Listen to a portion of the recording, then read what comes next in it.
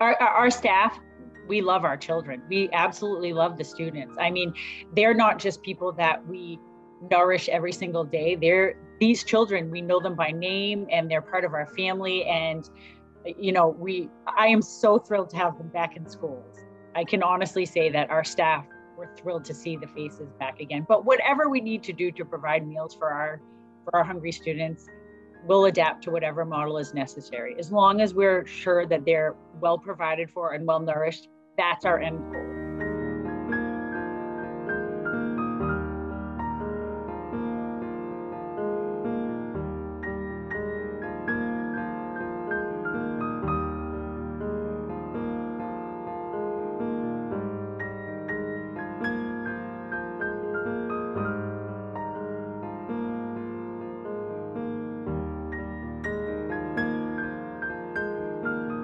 Hello, I'm Sherry Vandenacker here with Community Conversations, sponsored by the Reading Coalition for Prevention and Support.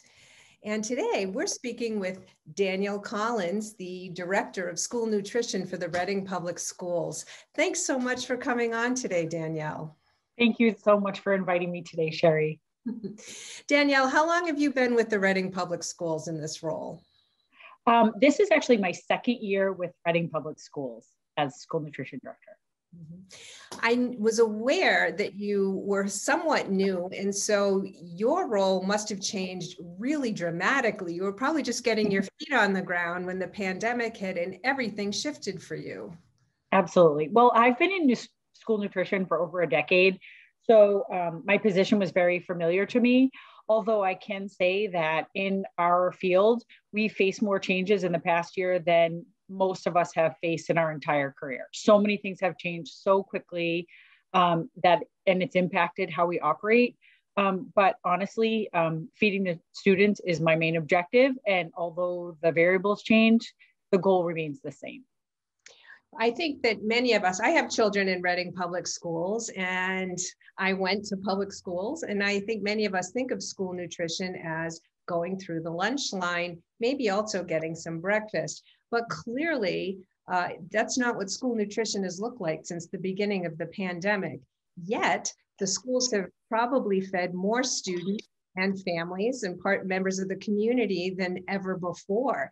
Would you like to tell us about how Reading Public Schools, and perhaps other schools too, are helping to support our students and our families and their nutritional needs? I would love to. So when the pandemic first hit, and in the middle of March, we had to kind of remodel absolutely everything that we did to feed children. Students were no longer coming to school, but we knew there was tremendous need. Actually, Massachusetts has had the largest increase in food insecurity in the country. Wow. So, and ironically, Massachusetts is a wealthy area. So in other areas of the country, people were more familiar with where to find resources when they would struggle with food insecurity. Whereas in Massachusetts, most families were facing food insecurity for the first time. So ironically, schools became the go-to place for many families. And among all of the New England states, in Massachusetts, families went to schools for meals more than food banks or any other resources. So the two things that make Massachusetts unique were that families looked to schools and also that neighbor were helping neighbor. So those are the two things that became profound and obvious right from the start. Second was that now our whole model had to change. So although, I was a pioneer, I didn't really know exactly what I would do. I started preparing meals. The USDA offered support and grant money to allow for us to provide for each family a breakfast and lunch for each day of the week and the weekends for all children between the ages of 0 and 21. So our meal distribution model was then formulated from that need. Originally, I was by myself in the summer and I only had a few families, but as the word got out, our population grew. Obviously more and more families became aware and our participation grew and grew. And eventually the participation grew so much that I really didn't know how to, I am a nutrition director and I know everything about meals and that aspect, but I didn't know anything about traffic or how to move families appropriately along. And Gail Dowd, who is our CFO, she came to just check in one day and I put her right to work. We were that busy. It was just, we were increasing at such a rate that I needed a hand. And we reached out to Command, and they came in and they helped us to formulate a system that would allow families to just drive up, and we could provide the fresh fruits and vegetables into their trunk along with the meals. We offer them a number for their window as they pull up so that we could remain socially distant. And when a family has an allergy in the family, we put a little sticker on there to indicate that there's something that we need to check in for. So I could not have done it without Command.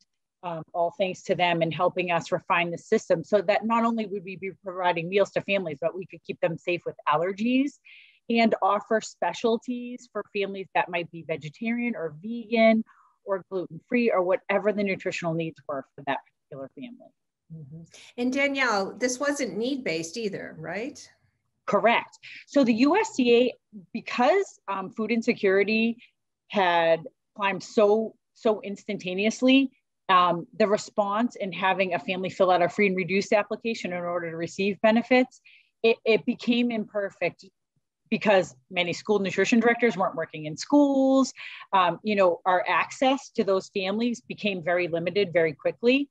And therefore the USDA just made everyone free for not only the remainder of the school year, but they've extended those waivers first through the summer, second through this school year, third through the end of the summer this year, and now actually those waivers have been extended through June of 2022.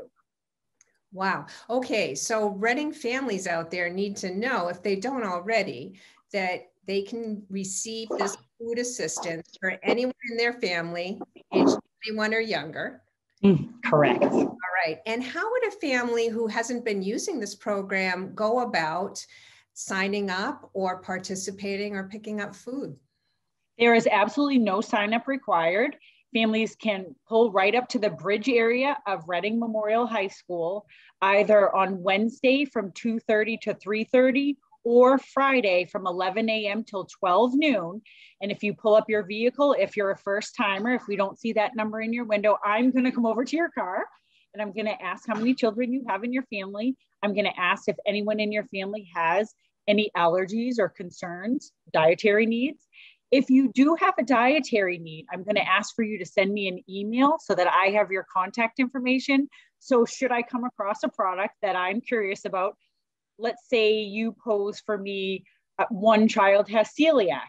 I might wonder if the other 3 children in your household eat gluten-free meals or if they eat meals that contain gluten. So I might ask more specific questions, but I do want to have that contact information. That's very important for me. So that is the process. No registration required, no qualification necessary. And once again, I encourage folks that know if you have a neighbor in need, please reach out on behalf of that neighbor.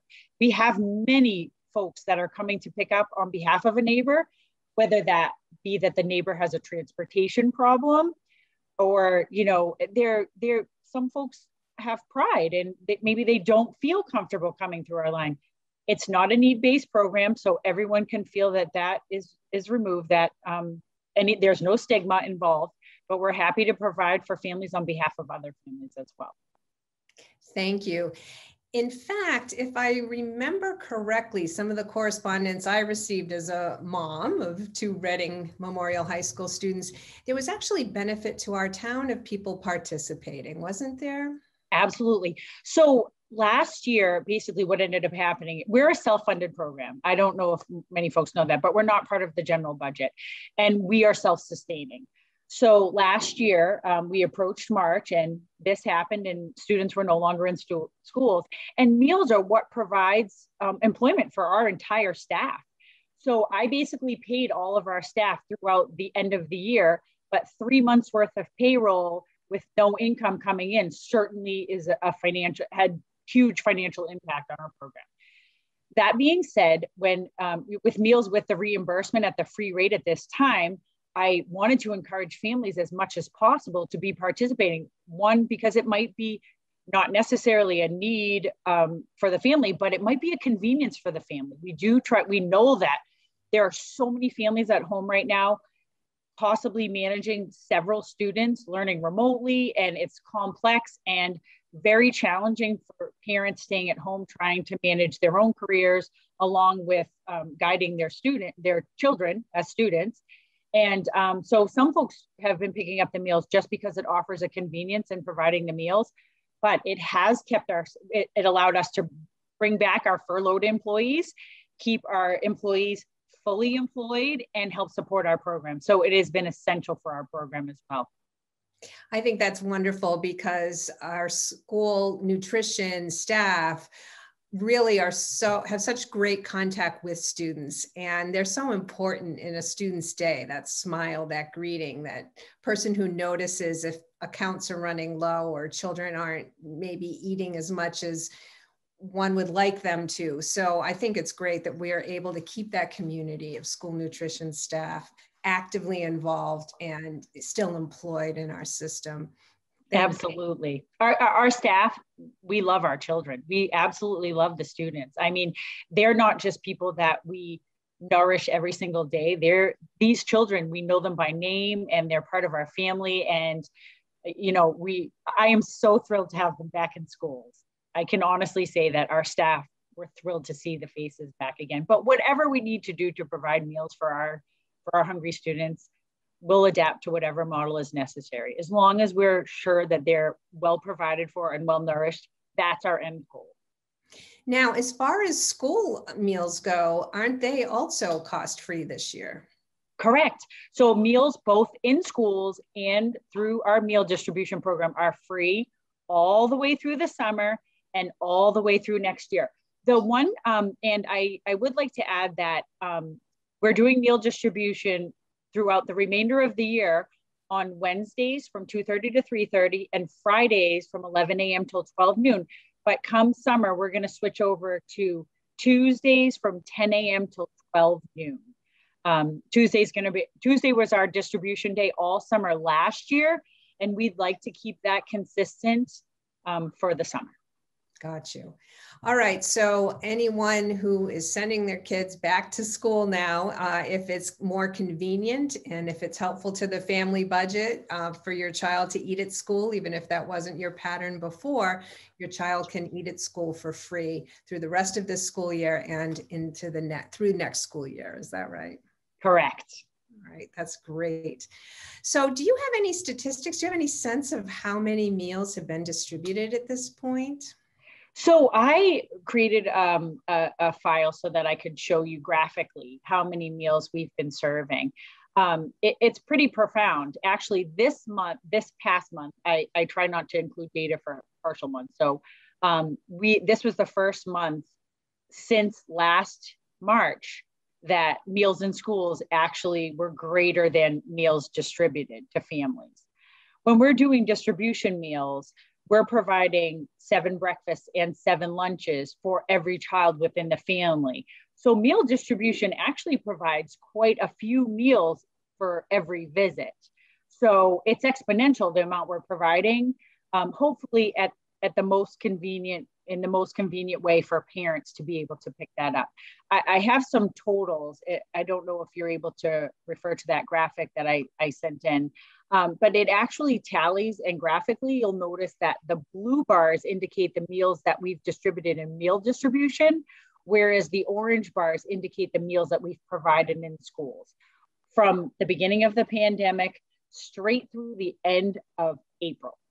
So this is an incredibly compelling graphic here that shows the meal distribution that's occurred over the last 14 months.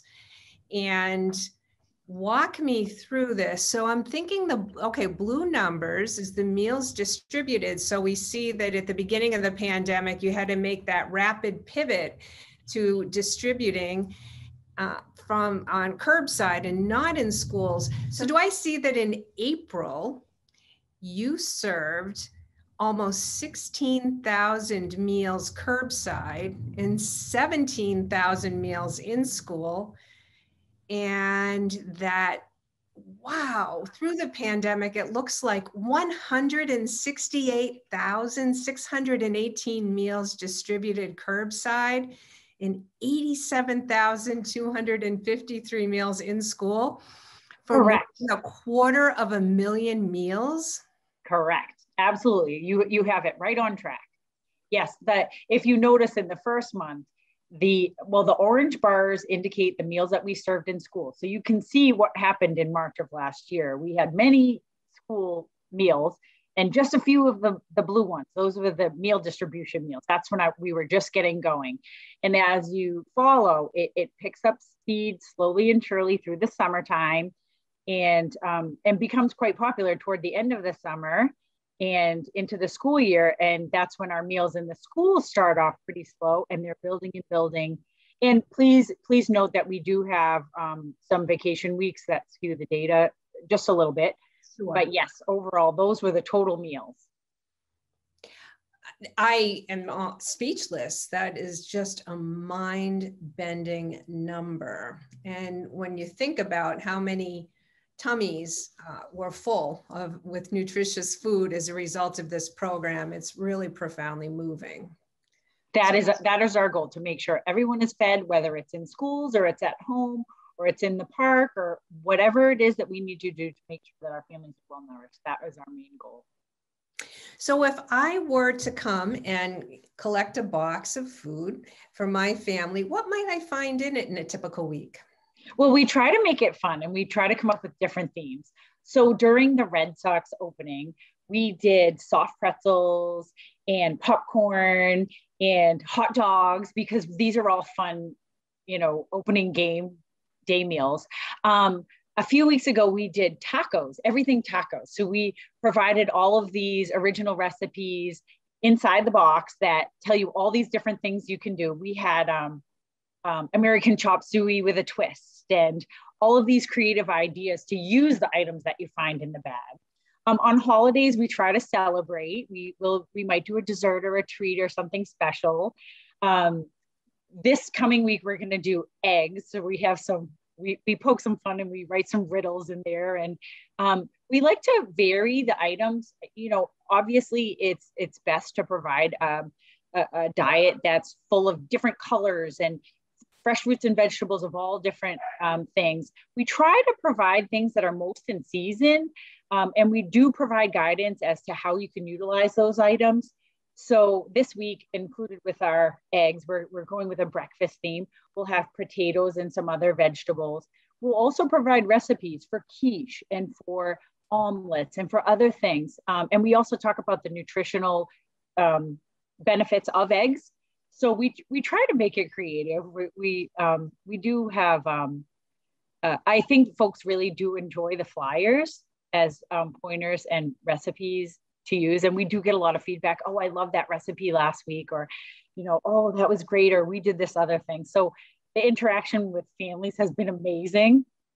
And actually, when the families are pulling up in their cars, the CROs have been helping us. The SROs have been helping us, and the students will roll down the window and say hello. So it's really become so much more than meal distribution, but a community, supporting a community, just trying to get through some tough times and to support one another. Honestly, I could not have run these operations without the support of the community. Both command and the SROs and our CFO and our superintendent are right there by my side twice a week, every time, rain or shine, snow or wind. And the weather has not always been great, but they've stuck by me and helped me through this. And I'm so proud and humbled by the support that I've received from the community. Thank you. So I realize this is a federally funded program, but is there anything the community can do to help in any kind of way? Through funding, through volunteerism? Is there anything contributing in addition to food we can donate, anything like that? Well, we have to be careful about volunteers, only because the folks in our kitchen need to be Serve Safe certified. We have to make sure that they're familiar with allergens, because safety is our top priority. Allergens are always the one thing that I want to make sure that I have one-on-one contact with each family regarding. But but the more the merrier. You know, if folks would like to come and lend a hand, I'd love to have the help. Also, if, you know, just by participating, and if folks could look out for your neighbor and just check in with the families you know might need a hand. We've seen so much of that, of the community helping the community. I have to say that food insecurity hides in plain sight. We do have families within this community that both mom and dad have been furloughed from their positions, and they're struggling for the first time. And, you know, I am always just completely blown away by the support that I've seen from neighbors and friends and family. And if there is some way that I can help, and it's beyond what, you know, these particular hours, please don't feel limited by anything. I'm willing to help as ever is needed. I do make some deliveries to families who have transportation issues. So please don't let there be anything hindering someone from reaching out for a hand. That's wonderful to know that families with transportation difficulties can still access this important resource. One more question. Do you work at all with like the town social worker or with the food pantry or with connecting people to resources if it becomes apparent they need them? Yes, absolutely. Actually, at this time of year, I've reached out to both the food pantry, St. Paul de Vincent. There are different programs within the town that happen over the summer. And I like to collaborate with all of the folks so that, one, we're not duplicating efforts. Like I offer lots of fresh fruits and vegetables and, meals that are prepared, whereas they might only be able to provide non-perishables. So we just want to make sure, one, we're not distributing at the same times because folks may need to take advantage of both. Two, that we're offering different items and that we're providing a full and nutritious diet for everyone. So I do actually collaborate with those, and I will be collaborating with them again to talk about summer. Wonderful. Thank you. Is there anything I didn't ask that you wanted to cover? Well, I just wanted to say thank you to everyone who's helped me along this road and who has participated in meal distribution. Paul Jackson, who's the assistant fire chief, he's been there with us every week. And, it's just been tremendously helpful. I know a lot about nutrition and about providing meals to kids and about allergens and safety, but I don't know a lot about moving traffic. And it really does take a village. And I've been provided a village, and I have to say thank you again and again for all the help that I've received in this effort.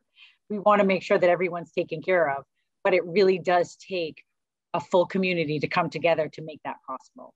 And for that, I'm truly grateful. And one thing we've learned through these conversations is how well sectors of our community collaborate on these kinds of efforts. And it's just thrilling to hear every time I hear it. So thank you so much for the work you do. Thank you to your whole staff and to all of the other RPS staff and beyond that's helping keep our families fed. Thank you so much. I really appreciate it.